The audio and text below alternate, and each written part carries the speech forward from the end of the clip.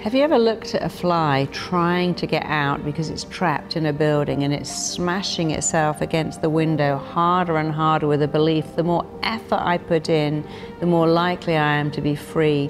That's a great metaphor for how the mind works, because most of us think the more effort I put in consciously, the more I will overcome my hurdles. And you know that's actually not true. You could put in half that effort in getting your subconscious mind to change, and you would get extraordinary results. Not only that, but those results would layer and layer, and you get more and more phenomenal, lasting results by trying not to change the conscious, because after all, trying is trying, but definitely changing the subconscious. Let me give you an example. Let's imagine you are trying to earn more money and you try to get a pay rise and you try to get promoted, but you have a subconscious belief that says, I don't deserve more. Other people in my company are smarter than me, or I didn't have a university education. I'm really winging it here and I'm not that bright. Those beliefs will absolutely block you from getting a pay rise. Whereas if you change the subconscious mind and form new beliefs, I have a talent, I have something of extraordinary value to offer. I'm really good at my job, I have a gift.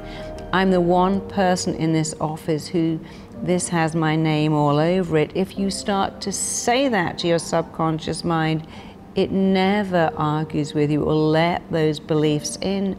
And when new beliefs go in, the beliefs start to change your behavior, because it even says in the Bible, man is what he believes. And you do not need to be religious to know that is true. If you believe you're always going to get dumped, you just can't find the money, then those beliefs are deeply entrenched, subconscious, fixed beliefs that can block your best efforts to change that behavior consciously.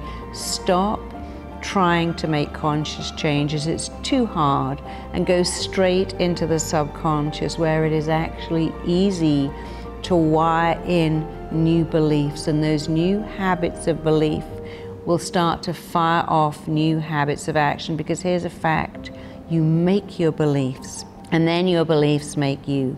So how about making phenomenal, extraordinary, powerful subconscious beliefs? Because I promise you, it will change your life for the better. And you know what else? It's so much easier than trying to change consciously, which is hard work and doesn't ever get great results. If you'd like to learn more, sign up for my free masterclass with Mind Valley, where you are going to learn how to make your mind your best friend, your most supportive ally, and you'll be surprised at how easy it is and how effective it is. I really look forward to seeing you there.